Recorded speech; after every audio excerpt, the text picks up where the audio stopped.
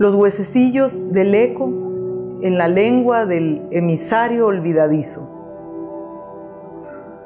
En la lengua del emisario olvidadizo, el mensaje de los oropensantes, luceros, dioses.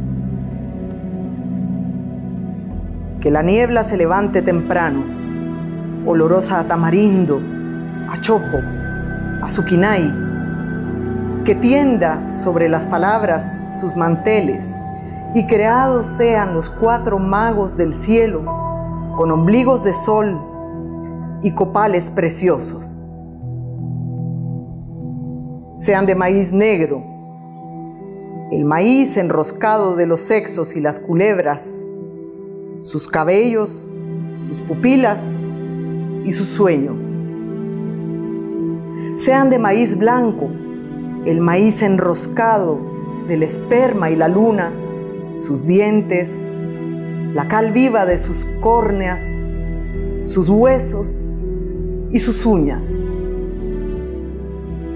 Y sea su carne de maíz amarillo, humedecido en agua dulce de la noche a lucero y despellejado con cal viva en cocimiento ciego, la cal de los ojos del ambimano tatuador, aquel que fue destruido con sus criadores de mundos de sueño por el hombre de barro, que a su vez fue aniquilado por el fuego, la risa de las piedras.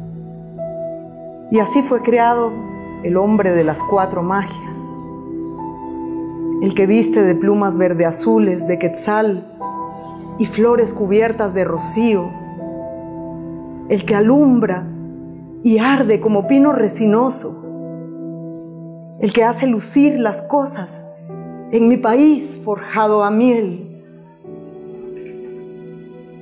Todo fue visible, menos el instante de cicatrizar los ombligos con telarañas de humo de tabaco y de poner en sus pliegues, con los copales del esplendor y polvito de palabras molidas, la magia de las 3 mitades.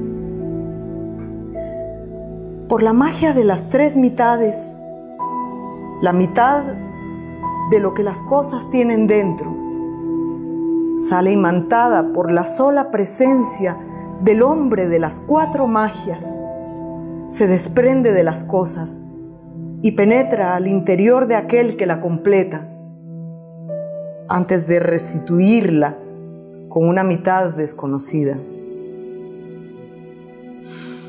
Por la magia de las 3 mitades, hay una mitad que en las cosas queda,